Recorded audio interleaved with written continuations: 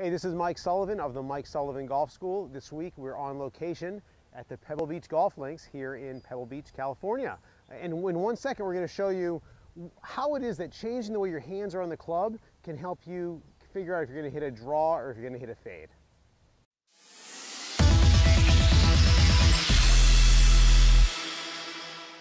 Okay, so I'm guessing most people out there are probably slicing. A right-handed player, that ball goes off to the right on you. And so one thing you want to check out is the way that you're holding the club.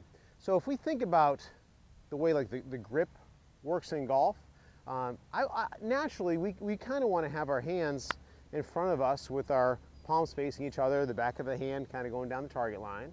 Well, if you think about it, if I hold a golf club like this, in that type of a setup with my grip, well, when I go to make contact, hopefully my club face would be square. But in a good golf swing, our weight's moving forward, our hands get ahead a little, and can you see how that club face is starting to open up a little bit? That's one of the reasons why people slice sometimes.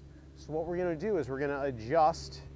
I'm a right-handed player, so my left hand. I'm going to take this left hand and I'm going to rotate it a little bit on top of the club so that this V here is pointing up about at my right shoulder, my back shoulder. Okay? Then my left hand, I'm going to take my palm with my left hand and make that kind of match up with my club face angle. That helps me get an awareness of the club face. Okay?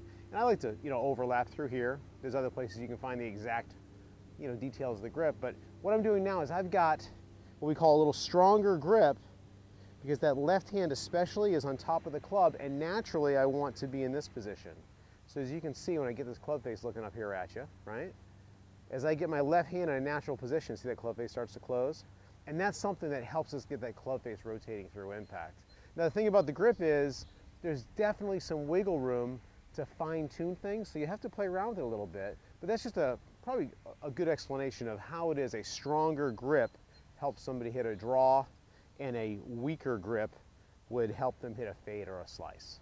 All right? So use those grip fundamentals to help you get rid of your slice.